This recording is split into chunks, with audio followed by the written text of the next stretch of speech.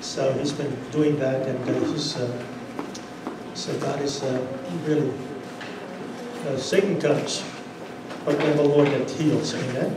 So, Devin, in the name of Jesus Christ, we just lift up Devin to you, Father. Whatever that's internally wrong with him, Father, whether small or whatever it is, Lord, because you live inside of him. And we understand that nothing can come against him because the healer lives inside of him. So we thank you in advance, Father, for total healing from the top of his head to the bottom of his feet.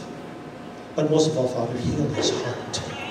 So we thank you because all good and lasting things starts from inside, then it works its way up. And we know who lives inside of our heart. In Jesus' name, amen? Amen. Anybody else need prayer? We're just going for it. You know what I mean? If the Holy Spirit says to pray for you, don't hesitate to stop me, and we pray right away. Amen to that? Okay, so that's really important. So prayer makes a difference, and yeah, please put your prayer request and put it in our prayer bowl in our entryway. And we have communion Sunday, next Sunday the 10th. I made a mistake there. So it's going to be the 10th next week. And we do have a pot blessing, last Sunday of every month, the 31st. Okay? So we'll have a church vision night for those. It's going to be on January 29th. And keep that date open, please, because we want to really start praying. Because we need to pray for God's direction, where He wants us to go and what He wants us to do. All are invited. Okay? We believe, or I believe, that I went into prayer and fasting before the Holy Spirit. And God is saying that every one of us have to have some kind of skin in the game. Okay? We have to be investors in the kingdom of heaven. Because time is running short. And that's really important that we understand that. Okay? Jesus is coming soon. And we cannot be part-time Christians. The reason for that, we have a full-time adversary. His name is the devil. Okay? And he's working overtime to try to conquer us. But it's for me and my house. We're going to serve the Lord. Amen? So we're going to all invited. We're going to cast a vision for our church. And we're going to ask people to participate in what God is doing within the church. Amen? So, with God, we believe that we're greater together. Hebrews 10, 24 and 25 says, let all of us think of ways to motivate one another to acts of love and good works. And let us not neglect our meeting together, as some people do, but encourage one another, especially now that the day of His return is drawing near. Amen? So, everyone does matter. Everyone can contribute something. How many of you know how to pray? Pray. Okay? If you do anything, first and foremost is pray. Okay?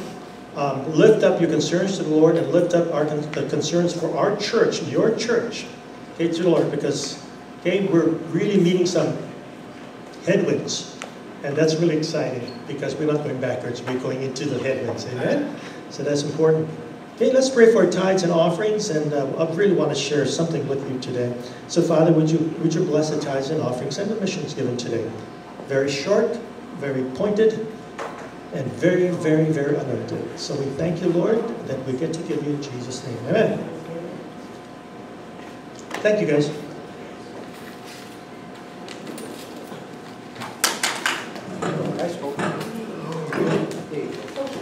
Okay. What is really important is God has appointed such a time as this for some of you who are really looking for something new this year. Okay? The title of our message today is A New Season, A Clearer Vision, for the same reason in 2016. 2015 has been really challenging for some of us, amen? And really exciting is because God really prepares us for greater things. And when He prepares you, what happens, He puts you into the fire. And He challenges you. Okay? To change you, He will challenge you to do things for Him and with Him. And sometimes we just don't understand. Just like when you see the Karate Kid, right? Up or down, or wax on, wax off. And he says, what in the world am I doing? I've been waxing on, waxing off, up and down, up and down. Then one day there's going to be a revelation for you. Okay? Mr. Miyagi will come and say, up, down, down, this is why. Okay? Why is God doing things in your life? Why are you here? Why have you chosen to do things? Why have we bailed out, or why have we gotten better? Is because God has a future hope and hope for you. Okay? According to Jeremiah 29:11. Okay? So as we step into the new year, all of us wants to make some personal goals. Okay? We want to improve in the areas that we need improvement in. Amen? Some parts of our life just needs a little bit of tweaking. Okay? Just like driving a golf ball, right? A little bit of tweaking or putting or whatever it is. Okay? But some places in our life, we need some major improvements. Can I hear an amen? Amen. Whether it be with our family, whether it be with our finances, whether it be with our relationships, whether it be our marriage, whatever it is. Our goals, okay? Our goals and visions, okay? You know what it is? It's simply just to get better. Just be a little bit better than yesterday. Isn't that cool? Some of us make such grand goals, and you know what? Those big goals don't have any pulling power because you say, you know, that's not realistic. I want to lose 50 pounds. Wonderful. How are you going to do it? You look at 50. Wow, that's kind of plenty, huh? But if you break it down, 50 pounds within a year, how many pounds is that during the week? If you can make a goal of losing a quarter of a pound a week, after a year, you lost 50 pounds. Maybe one less hamburger, one less this, one less that. So you make your goals in realistic bite-sized pieces. Make sense? Little bit at a time. Okay? So what's really, really important is that stick-to-itiveness, that tenacity, that courage that you know, no matter what, we're going to make it happen. Okay? So what's really important this year, where do you need, okay, to make those changes? Okay? But we must finally decide to get rid of the oldie moldy stuff that don't work. You know, those things that you're really trying hard to change but never change. That's really important that we do them. We have to replace them with brand new or renewed passion and commitment. Okay? This is the day the Lord has made. I will rejoice and be glad in it. That kind of commitment. Now here's something to think about. Do you know what stress is a result of doing things you don't like to do? Can you hear amen? Amen. Passion is a result of doing what you enjoy doing. It might be really hard, but if you really enjoy doing it, you don't worry. It's like Christmas every single day. And to some people, take a look at that and go, what are you doing? Okay? So what is really important is what are you passionate about and what stresses you? Okay? So what happens is we need God's grace in every area of life. Okay? We need to have this new wineskin heart that we talk about, looking at things in a different way. Okay, a different point of view. How can we do this better? Okay, it's just like when you look at construction. You look at how can we do this better? There's better equipment, better techniques. You always have to have a heart of a learner, whatever it is. Maybe doing your business or playing golf or surfing or whatever that you're doing, or even your marriage. You got to take a look at how can we do it better. Okay, why aren't we getting better? Then what we have to do is make course corrections along the way. So, with that in mind, I'm just going to give you 3 simple principles today. Okay? I call it new season principles. Number 1, new season. Leave your past in your past. Can you hear amen? Okay? You cannot step into your future if you choose to remain stuck to your past. Some of us have been SOS, stuck on stupid for such a long time. How do I know? Been there, did that. Trying harder, the things that don't work doesn't work. Change. Okay? That's really important. So, the scripture is, again, okay, press on. I press on to possess the perfection for which Jesus Christ possessed me. No, dear brothers and sisters, I have not achieved it, but I focus on one thing, forgetting the past and looking forward to what lies ahead. I press on to reach the end of the race and receive the heavenly prize for which God, through Christ Jesus, is calling me. That is such a wonderful thing. You know, Paul was very successful in everything that he did. He had the authority, he had money, he had influence, but he didn't have Jesus until one day, on the road to Damascus, Jesus got his attention. So the transformation from Saul to Paul, okay, made a difference. Some of us this year need to start praying that, okay, Saul to Paul transformation, where God will finally get your attention. I can remember exactly when God got my attention and took everything away. Okay? Why? Why does God do that? I'll get to that in a little bit. Okay? Second is clearer vision. We have to stay focused on God's assignment. In this new season, our vision as true followers of Jesus hasn't changed. It's been the very same since Jesus left over 2,000 years ago. Okay? He will return soon. Soon is relative though. Okay? When is soon? We just don't know when he's coming, right? But we better get ready. Jesus is coming. Okay? So we don't know exact date, but before he returns, he has given us, each and every one of us, not just the pastor, each and every one of us Christians, okay, the same assignment. This is called the Great Commission. Matthew 28:19 says, therefore, go and make disciples of all nations, baptizing them in the name of the Father and the Son and the Holy Spirit. And the beauty of this is we don't have to do it alone. It's with Christ. Okay? So we need to see things and see where we can share our faith with someone. And we have to be intentional. When we pray, says, God, put people in front of me today that I can share you with. Okay? But it's not always going to be an easy thing to do. Why? Because our flesh. Yeah?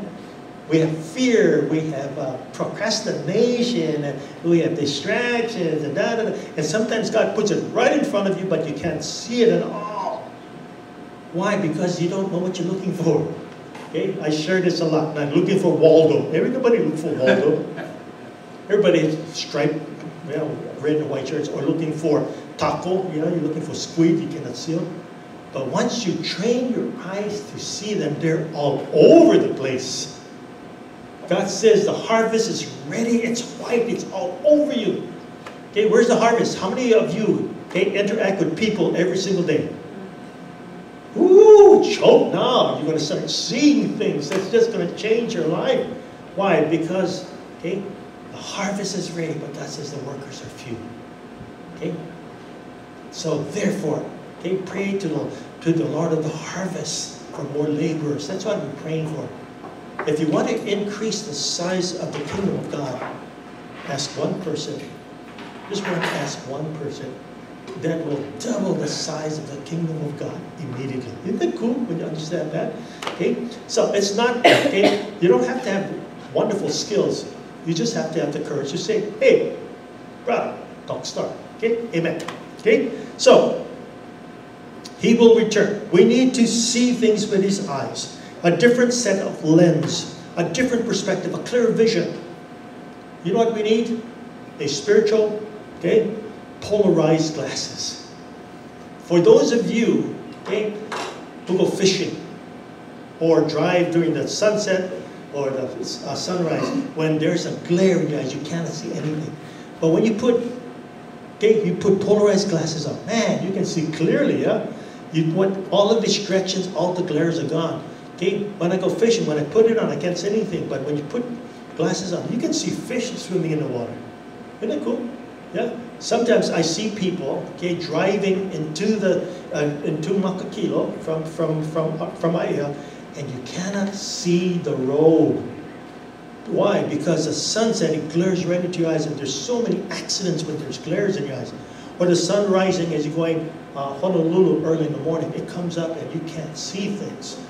Or coming through A3 tunnel, and you're coming down toward Aiya, man, you just blasted. But when you put your glasses on, now you can see clearly now. So then we need to ask God to give us those spiritual Polaroid lenses so we can see things around us without the glare of fear, glare of procrastination. You know what you do? God says, we have not because we ask not. All you have to do is ask God. And give him the levity or give him the choice of saying yes, no, or slow. Amen? But you have not because you ask not. So when you ask God, say, God, show me someone in my life today that I need to invite to church. That I need to share my faith with. It might be somebody in your family, somebody that's sitting right next to you, somebody that you play golf with, somebody you surf with, somebody that you sell your products to, somebody you give a service every single day. We're choke people that are unsaved. Lord, give me the courage Okay, to hear what you want to hear, see what you want me to see, and give me the courage just to share you with somebody else. And you know what? God will be faithful.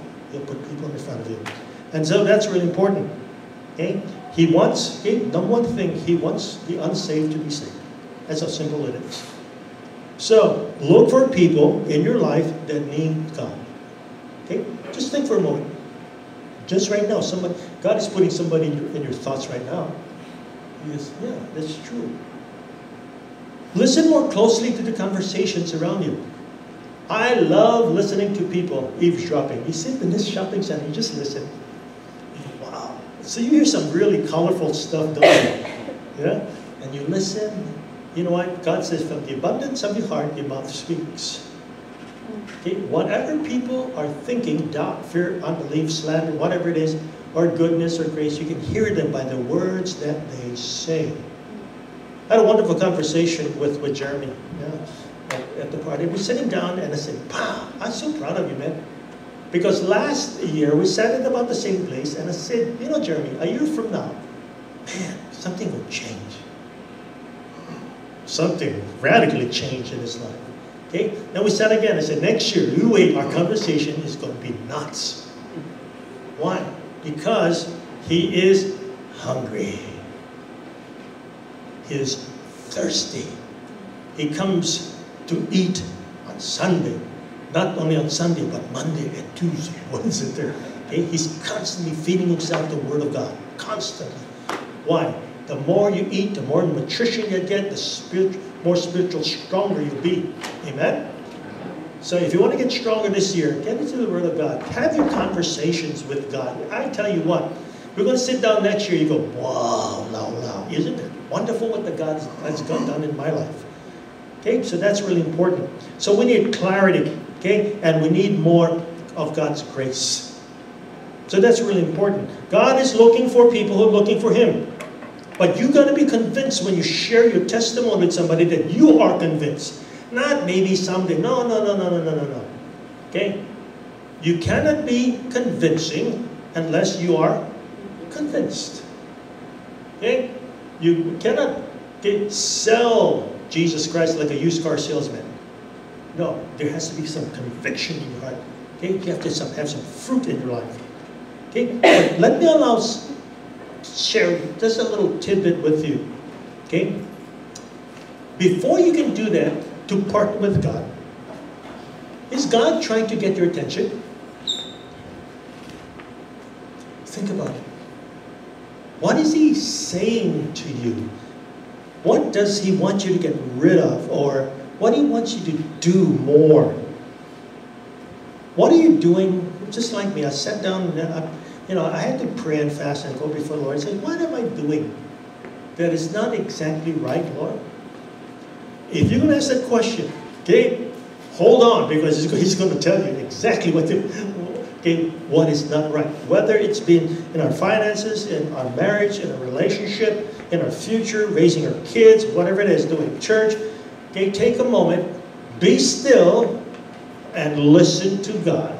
He will reveal things to you, the secret things He talks about, okay, that He wants you to get rid of, and the things that He wants you to enhance.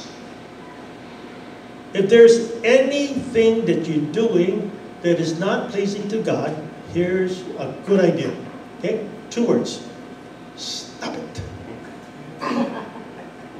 That's what we used to tell our kids, right? They're doing something. All we do is say, hey, stop it. But sometimes God will not be nice when He speaks to you. He doesn't say, Keith, stop it. Stop it! Okay, get your attention, right? And some of us need a 2x4 ministry, right? Bam! Right between the eyes. Why? God wants our attention, our full attention. Okay? We must be persons who will deny ourselves. What it means that God is first. Deny ourselves meaning that, you know what, God? It's you. It's not about me. It's all about you, Lord. My dreams, my hopes, my visions, it's all about you. And without you, I am nothing, Lord. Once we start to empty ourselves of ourselves and ask the Holy Spirit to indwell us, what happens? Things change in our lives. Miraculous things change. When you look back at your life again, you go, wow. Look at this wonderful thing the Lord has done in our lives. That's when thanksgiving and joy tends to consume you. You know what is important? A lot of us are getting ready to get ready. We think we need a theology, a degree, a Bible school, da-da-da-da-da. No. You know what you need? Just courage. Okay? What is important is God will use the foolish things to dumbfound the wise. In other words, God, when He came to earth, He didn't go to the Pharisees and the Sadducees and all the zealots. He came to what? Fishermen, ordinary people like you and me. Okay? They spoke common language. Okay? They understood what is important about this. If you want to work with God, okay, it cannot be part-time. It's all full-time employment with full benefits. Read Psalms 91. Your benefit package is amazing if you choose to cooperate with God. And do you know what is really important? He says it's always on-the-job training. Okay? He'll teach you along the way through His Holy Spirit. He will mentor you personally. Isn't that cool? He gives you an assignment, He gives you all the tools, and He mentors you. With God, all things are possible. So we have no excuse. Just think, whatever your vocation is, think of who is the best of the best in your vocation. What if He came and said, you know what, whatever you want to do, okay, maybe golf. Who is the best golfer in the world? He went to Keith, he went to Terry, says, you know what, okay, I'm going to teach you every single day. I will make myself available to you. Whatever you want, I'm going to teach you how to become better in golf. And it's free. How many would you go, yeah, I'll show up. Why? You're passionate about it. How about surfing? Okay? If the best surfer in the world came to Devon and said, I am going to mentor you morning, noon, night, I am available to you. Whatever it is, we're going to work together. Okay? Or he went to, you know, designing clothes or air conditioning or whatever it is. The best of the best comes to you and says, I'm going to help you. I'm going to mentor you. Okay? Brothers and sisters in Christ, the best of the best, He's called the Holy Spirit. He'll give you everything that you need. Instructions, videotapes if you want. Isn't that cool? Okay? Texts, okay? Instagrams, tweeters, whatever you want. He is available 24/7, 365. Okay? Whatever you want, where you go on your finances, how do you get debt free? He'll teach you how to do that. Okay? How do you have a better marriage? He'll teach you how to do that. Okay? How do you get rid of your anger? He'll teach you how to do that. Okay? How to change your language? He'll teach you how to do that. Whatever it is. It's called the Bible, Basic Instructions Before Leaving Earth. Isn't that cool? We have no excuses when we take a look at that. But you go, you sure? You sure? Yes. With God, all things are possible. This is what Joshua told the Israelites when they were pressuring him. Joshua 24:15 says, and if it seems evil to you to serve the Lord, choose for yourselves this day whom you will serve. But as for me and my house, we will serve the Lord. Conviction. No matter what happens, I'm not going to serve the Lord of money. I'm not going to serve the Lord of fame or fortune. I'm going to serve the Lord. Period. No matter what. I had to come to that conclusion because I lived a life whereby, I had everything. But I found out I had nothing. I was so poor that all I had was money. Can anybody relate to that? Revelations 3:15 to 20 says, I know all the things you do, that you were neither hot nor cold. I wish that you were one or the other. But since you were lukewarm water, neither hot nor cold, I will spit you out of my mouth. Some people come to church, Christians, and just come. They are attenders, but not members. They don't have any skin in the game. Okay, we call it Sunday-only Christians. No, and this is what's really important. It's not being judgmental of anybody. It's your choice. But it's using good judgment. Okay? I want you to get better. Okay? Verse 19. I correct and discipline everyone I love. So be diligent and turn from your indifference. Verse 20. Look, I'm standing at the door and knock. If you hear my voice and open the door, I will come in and we will share a meal together as friends. What intimacy! God is knocking at our doors. He wants us. Okay? What is really important is, how do I know when God is knocking on the door of my heart? Here's the truth. When somebody knocks on the door, it's because they're trying to get the person's attention on the other side. Amen? How can we tell if God is knocking on our hearts? Here it is. 3 ways. 1, conviction.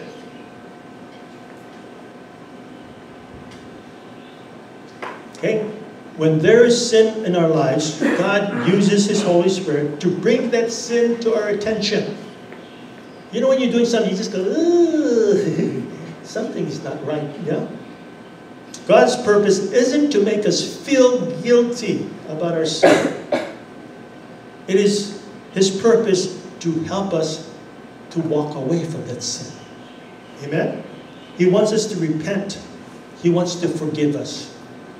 This is why He puts conviction in our heart. Okay? But God doesn't want us to walk from this sin into another sin. That's not His purpose. He wants you to walk away from that sin. That's really important.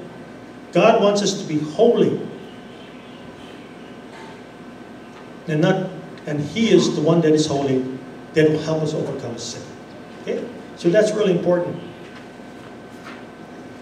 The second way is reminders. Some apps on your smartphone shows you, okay, reminders of many different things. Lily has something, it goes different sounds for different things. She knows exactly that goes there. Goes there. Okay, David's calling different readings. Oh, this one. It cracks me up because if you saw my phone, you understand I don't have anything on it, right?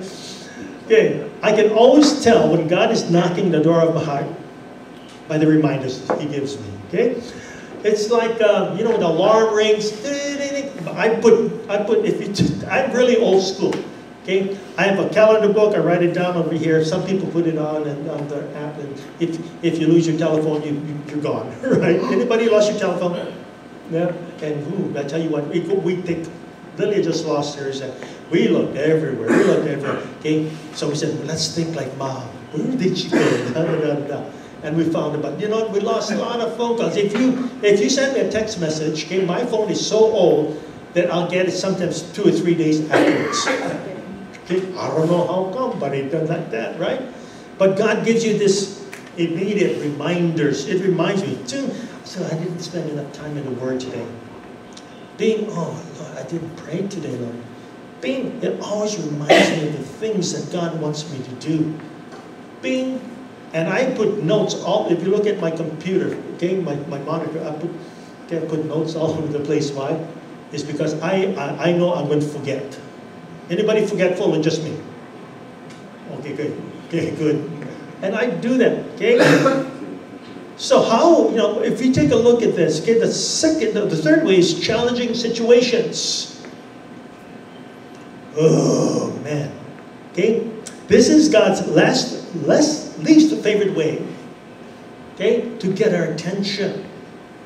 But sometimes it's the most effective way because some of us are so hard-headed. Okay? I'm not looking at anybody, but, you know, I am really, really stubborn sometimes, you know. And sometimes instead of being focused, I get tunnel vision. I don't see anything. My perspective gets very, very thin. I have to be reminded that it's not about me. It's all about Jesus is doing. Amen? So it's really important that, you know, let me ask you, have you ever asked God for more patience? All the time. What happened? Long suffering. It puts you in situations that you need more patience. Right? Okay, you ask my kids, I am very impatient. I want things done yesterday. Anybody like me? You know how he answered? He gave me Lilia. Lilia has so much grace. It's so cool. She goes, oh, yeah. She is always the last person out of the house. And I'm over there, I got beat on time. Done. Anybody like that? Oh, I'll go pray for you, man. I tell you, Luke Terry's looking down over there. Busted, yeah? Okay. So, sometimes the only way that God can get our attention. He's going to put us in situations that we cannot handle it without His help.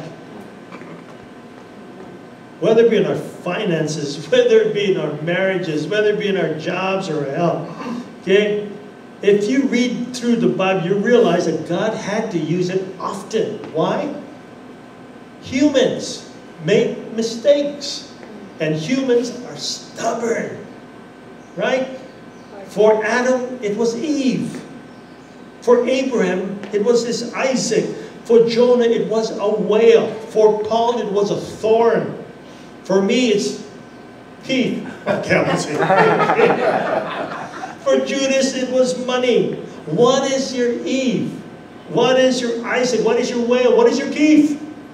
What is your money? Is God knocking on your heart? Just think about it. Okay? But if you don't answer the door, what happens is you don't hear it anymore. Why? You put offense, you put distractions, you put people, you put your own agenda, when you put things like that, okay, you can't hear it anymore. Before it was like this. You put something in, you can't hear it anymore. So what is distracting you? Our thoughts, words, and behaviors are often influenced by people that we spend the most time with. Amen. Bible tells us that bad company corrupts good character. And the opposite is true too. Good company corrupts bad character. Amen. So surround yourself with good people. Okay? And God's company transforms your life to be more like Jesus. So hang around with Jesus. Okay? That's what He wants. Okay? And some of us, I used to do this. I'm just going to open up this. Some of us are trying to live in two worlds. One foot in the world, another foot in God's world. Okay? As Christians, there is no dual citizenship. It's either one or the other. If you're trying to do that, I know that you have a tug of war in your spirit between two ideologies. Yeah, no. Yeah, no. Sometimes all the time. And we struggle needlessly. And God allows that to happen in our lives. Fear, faith, give, no give. Okay? Whatever it is. What is God saying? What is the world saying? Okay, what is expected of me? What is God saying about me? And there's a tug of war. Galatians 5 talks about it. The difference between the Holy Spirit and your sinful nature constantly says, fighting each other. Who you surrender to will run your life. Amen? So that's really important to understand that. Okay?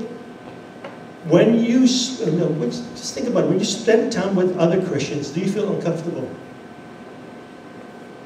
I used to, because I felt so inadequate. When you're doing something that you know you shouldn't, does something tug at your heart? Or you just go, it's minor stuff. God doesn't care about this part. No, God cares about everything. Remember, we are not of this world. So don't try to live in both worlds. Amen? Okay, this is what God says, not what I say. John 15.